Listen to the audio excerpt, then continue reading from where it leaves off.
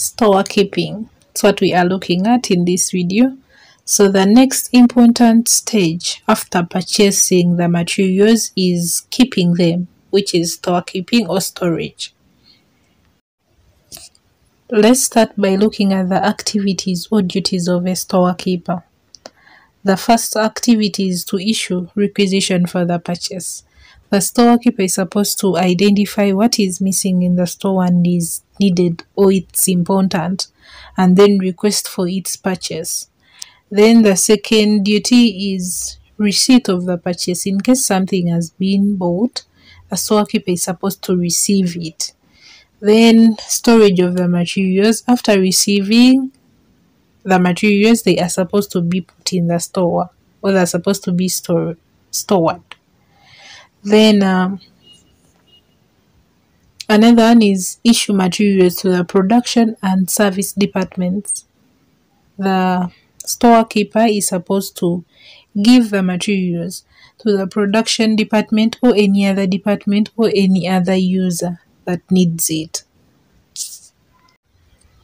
Another duty is regular stock taking.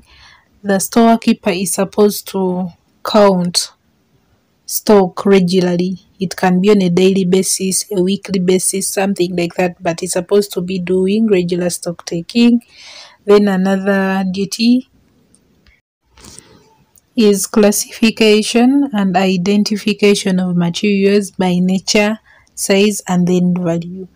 So the storekeeper is supposed to identify materials and then separate them or classify them according to their size, nature, or value. Like maybe store books in their corner, store pens in their corner, store files in their corner, something like that.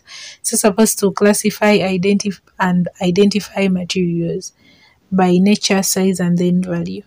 Then supposed to protect materials against fire, theft, and damage.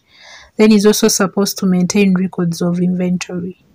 Then is also supposed to ensure that there is economic use of the storage space, like ensure that the store space is used properly, not extravagantly or something. So those are the duties of the storekeeper. Let's look at the organization of the stores. Stores are supposed to be organized in a certain way.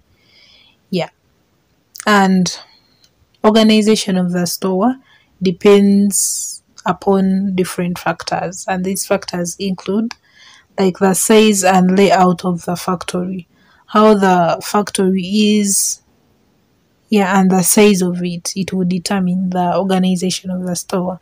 Then the nature of the materials that are being stored, like the way you will store chairs, the way you will store books, it's not the same way you will store maybe machines, heavy machines and all that.